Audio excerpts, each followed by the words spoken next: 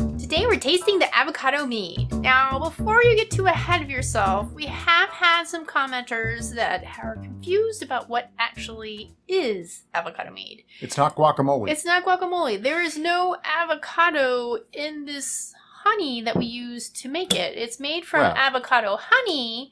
It just means that the bees that collected the honey used avocado blossom pollen as their primary source. Yes. Sorry, no pork ham today. Somebody complained about our music, and so it kind of irritated Brian. They said it was Duck Dynasty music. We have never seen Duck Dynasty, so we have no idea what their music was that they used, but we can tell you we did not select the music for that purpose. I was like, okay, well, then let's just not do a pork ham today. But anyway, on a more positive note. The color of this is awesome. And it's this crazy dark. It looks like coffee or cola, as you have said. Yeah. Cola. And if you tilt it slightly and look it up to the light, it is clear. It's just I believe it's clear. Oh, yeah. You can see through it. Stupid dark. I see light through it. So clarity is fine. This is about 7 weeks old. It is a 1.022 final gravity, and it's like 11% alcohol. So it's reasonable. You know, it's like middle of the road. This one, we did add some allspice berries, we did add some cardamom pods, and we back-sweetened it with honey, then we pasteurized. Now, this bottle was not pasteurized, but that should not affect flavors for the purposes of what we're doing. This bottle wasn't pasteurized because we had to do the tasting right away, and the bottles are over there. They're very warm, and I don't really want to drink hot mead. Yeah, I don't think that would be pleasant. Not in this It wouldn't be fair for the tasting. Yeah. So, right off the bat, with the aroma, I am getting cola. Yeah. I'm sorry, I just am. I get cola, like she's saying. I do get it a little bit. I'm also getting the allspice and the cardamom, though. That's really what's making it smell and taste like cola. There's a little bit of a coffee scent in there.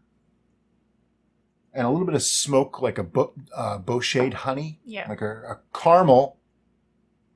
Yes, I'm going to say it that way every time. So, you know, it's a really interesting smell. I can't say that I love the smell, but I don't hate it. It's interesting.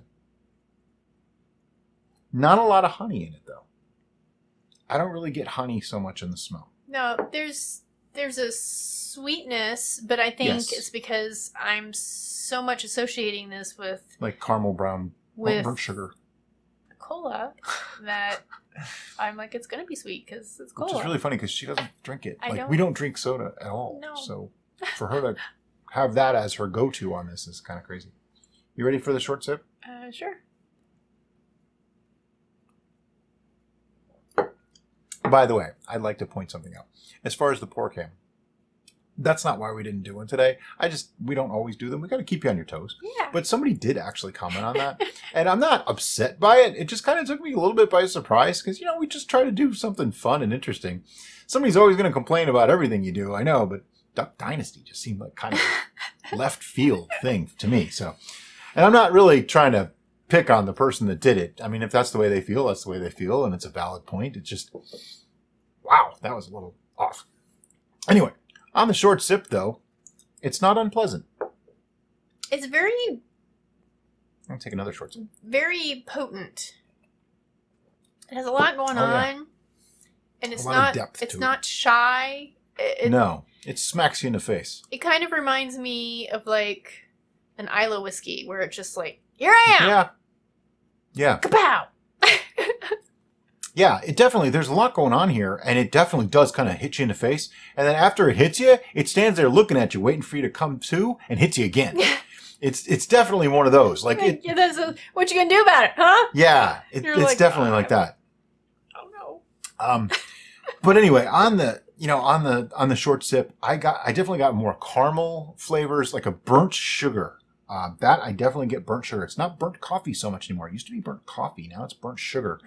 A little bit sweeter than it was before. Quite a bit, actually. Still not a lot of honey character. Slightly floral. There's something floral in there. And then the spices come in. And I think it's now balanced. It actually has some balance now. It kind of reminds me of one of those old-time medicines where you'd go out into the woods and forage a bunch of herbs and... Root beer. It's like old-timey root beer. Make a thing Oh, and... we have a fawn. Say, you're going to drink this because it's good for you. And you're just like, okay.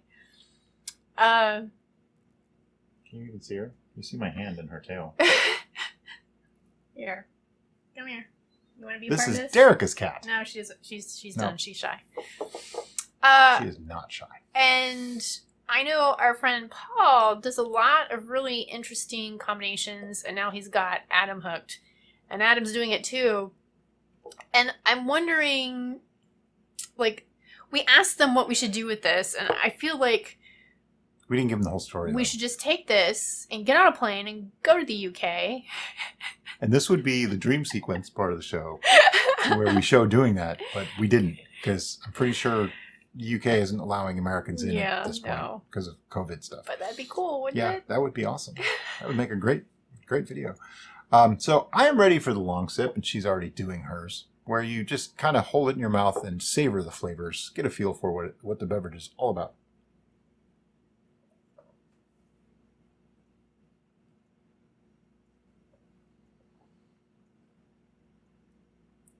I have to say I hate this much less now than I did before we backsweetened it.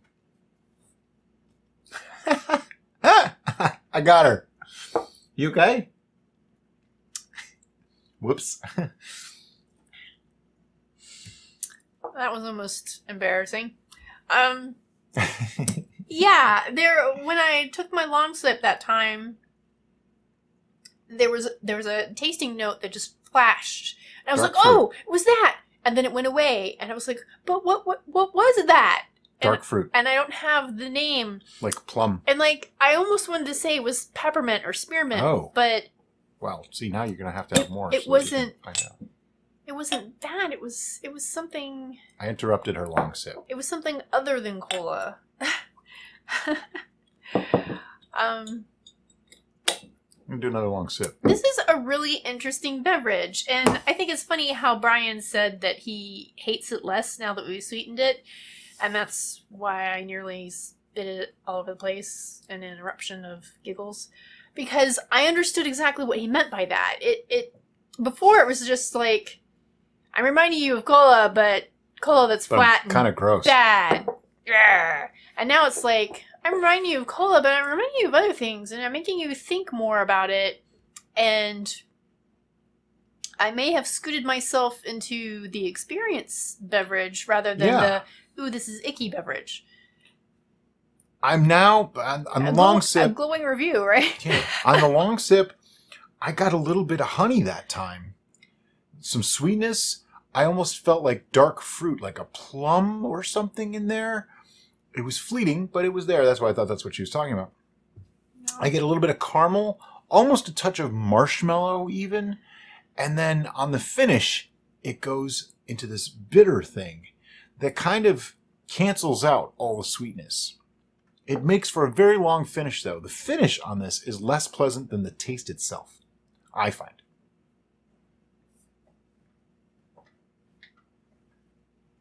After I swallow, it's less pleasant. Wow, that's a long, long sip. Well, that time I was searching for what I found again, and I think perhaps it was just a synapse misfire because I didn't get it that time, but I was trying to think, okay, what am I familiar with? And the first thing that I thought of that time was tea, a specific type of tea. But what that specific type of tea is, I don't know, but that was where my brain was going, oh, I think maybe it was a tea that you were thinking of, and all the voices in my head started having an argument, and it's a terrible thing. I don't get tea, but I do get a little bit of coffee, even a dark chocolate hint. Yeah, and I'm even getting that textural feeling on my tongue that I often get with dark chocolate. Yep.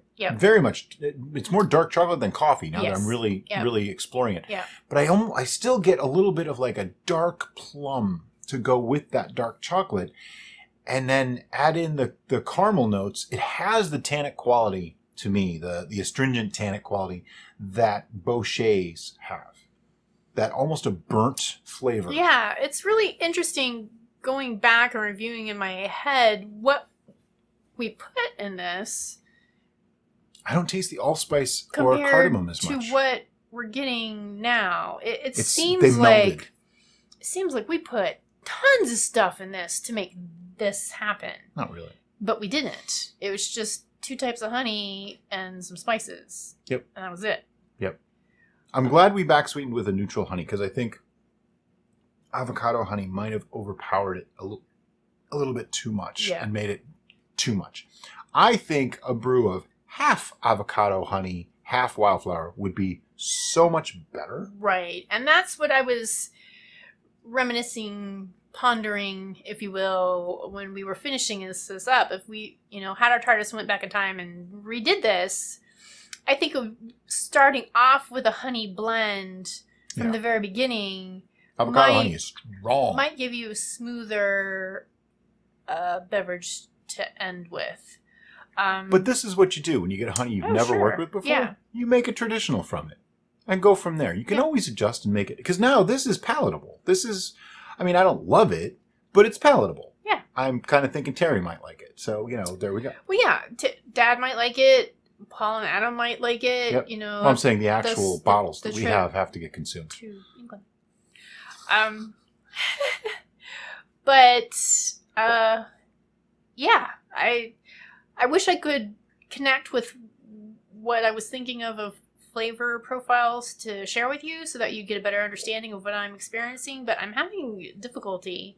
But it's definitely dark, it's definitely smoky, it's definitely those rich tones.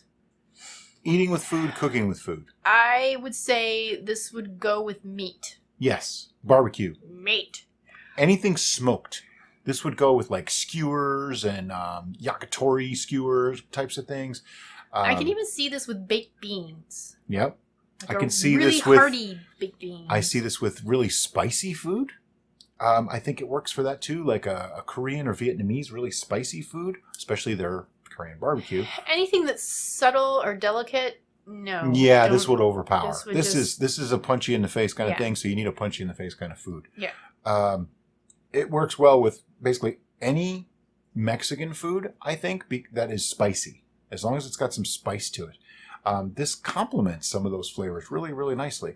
Actually, Brian's enchilada sauce has a really great texture and flavor combination where it has those smoky notes in it just by the spices that he puts in it, and I think that would work really well with this. Yes.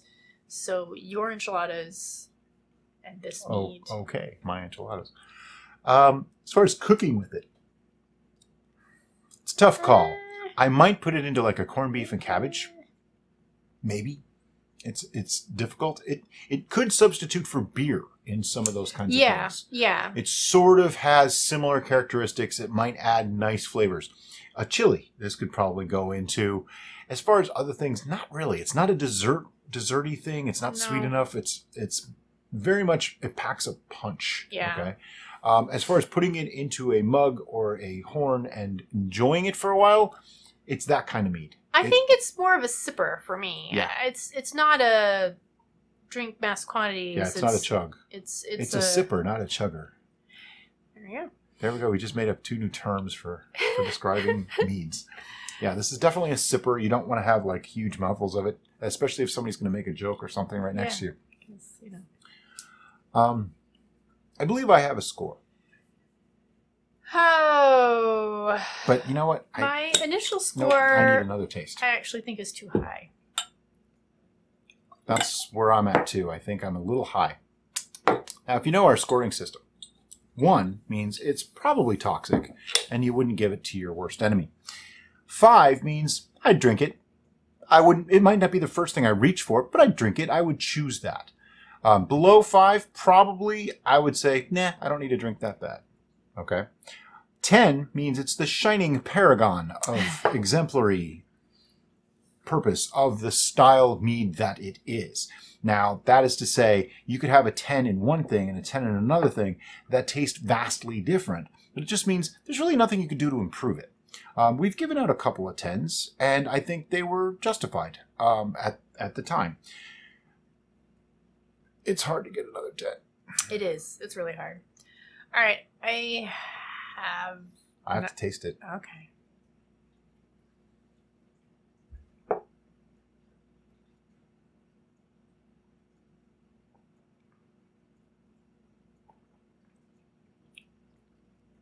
See, I'm at that line of, if I was to put this in a mug and sit while we were watching TV or playing Dungeons and Dragons or even just talking with friends, would I want to finish the mug or would I get halfway through and go, you know? That is exactly where I'm at. It's literally on that very fine edge.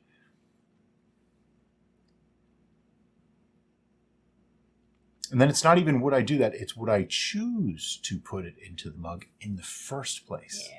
That's the deciding factor. So I think I'm ready. Are you? Because now I just probably changed your mind. Yeah, see, him and his rationalization. Okay. 1, 2, 3, 4.5. I was at 5 and went down to 4.5. I was actually at 6 initially. Wow. And then I was like, no. And then I went to 5. And then I'm like, yeah, I think it's good. And then he started talking. And I'm like, yeah. And so it just pushed it that one little notch back down. Since I always make her go first, I'll go first. My reasoning is, based on my criteria, a 5 is something that I would reach for and I would drink. It might not be my first choice. This, if I had anything else in the house, I probably wouldn't choose it. If there was nothing else there, like if I was at her brother's house and we brought this, there was nothing else and I felt like having a drink, I might do it. But it would almost have to be that kind of a situation. It's just not really something that I would go for. Yeah. And I like spiced meads. So that tells you that this just isn't great. I do personally feel the flavors in the avocado honey itself, what they give to the mead, are fantastic. However, it's too much. Just too much. If this was thinned down with regular honey, like we were talking about, this would be a lot different and probably a lot more favorable. It would be a lot more palatable. I think taking those flavors back just a bit, upping the spices a little bit, now they really complement each other rather than we had to add things to fight that. I don't want to fight it. I want them to work together. So the balance was always a little bit tenuous here. And I think we just achieved it, but it's barely there. If this were, like I say, half and half, like a wildflower and an avocado, I think this would be probably easily a 7 to a 7.5. I'm just not a huge fan of the flavor of the avocado honey and mead. Like, it's okay. It's not my favorite, but it's okay. So I don't think it would ever be a 10 to me. Yeah. But it could be much higher if that flavor were toned back just a little bit. Now, if this were cold, it might be a little bit better. Yeah, I wish we actually had some tonic water on hand. Some sort of sparkling carbonated neutral thing to mix it with. Because it goes so strongly towards the cola influence, and it's not carbonated, it makes me think, would it be better carbonated? Because then maybe my brain would play better with the cola thing being a positive rather than a negative. Well, we do have that mini 1 gallon keg that we still need to play with. We got to try that. Maybe. Something like this might be the way to do that. That's true. Just means we have to keep the keg in the fridge to keep it cold. Figure out a way to bottle from it, which is what I want to do. Right. But yeah, it's super complicated. It's got a lot going on for it. It's just the things that are going on for it really aren't the things that make me excited. So that's the inherent problem here. And I think if I could remember what it was that I found that I lost, maybe I would like it more because I could cling on to that one little aspect of it. But I don't think that's enough to elevate its score. Now, let me just make one caveat here. We both gave it a 4.5, which is not a great score, okay? However, if you like avocado honey and you've had avocado mead before, we know the person that sent this to us likes it. Yeah. Their partner does not, and that's cool. That's okay. Some people out there will be like, Bri, Derica, I love you guys, but what are you talking about? This is amazing. Right. You may think this is a 10, and you know what? That's awesome. That's what makes the world go around. Right. I would say if you enjoy really strong and really unique flavors, then this would probably be absolutely perfect for you and tick all your boxes.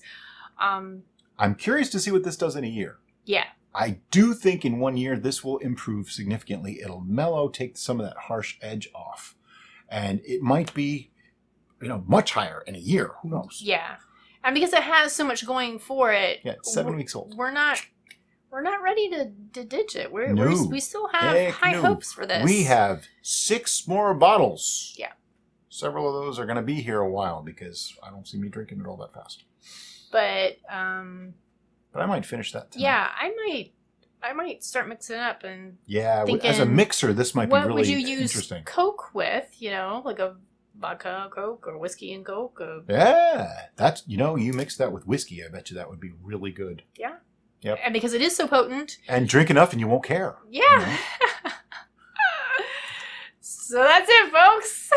Anyway, if you've made it this far in the video, thank you so much for watching. We appreciate your support. And if you like this video, look up. There's another video up there. You might like that one too.